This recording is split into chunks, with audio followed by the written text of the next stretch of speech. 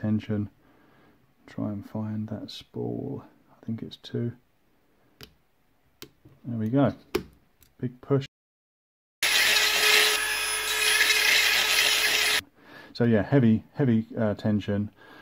Find the spool. Once you get that full set, the tensioner will slip over. That was exaggerated.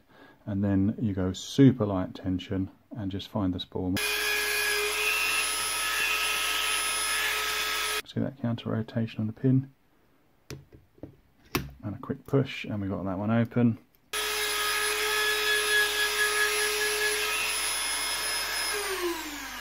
I think that was another click on 3, and we got the open there. Didn't feel any spools in that one.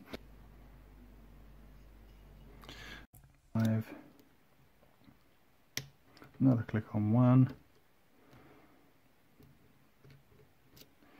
Not got to any spool. There we go. So my Milestone lock is this Medeco 5-pin mortise cylinder.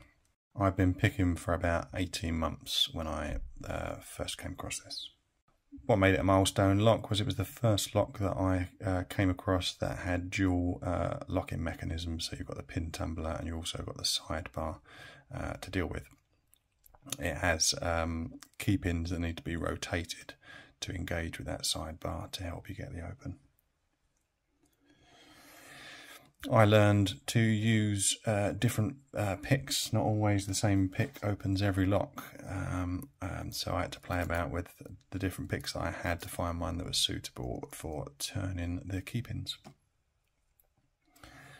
This lock came to me through Facebook. A fellow Locksporter had bought a load from America and he was selling them to the UK Facebook guys at cost.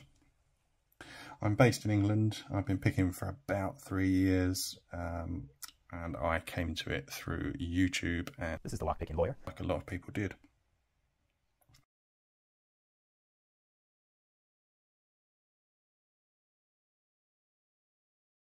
Hi, this is dmac, and today I'm going to speed pick this Medeco rim cylinder. I just give the pins a quick rake there to mix them up because of course I need to twist these round to set the sidebar and then lift them up to get to the shear line in order to get the plug open. I got this one today in record time. I think I made it 11 seconds. I have picked this one before in more detail on the channel. I'll leave a link to that video in the description. I've stripped the lock down there.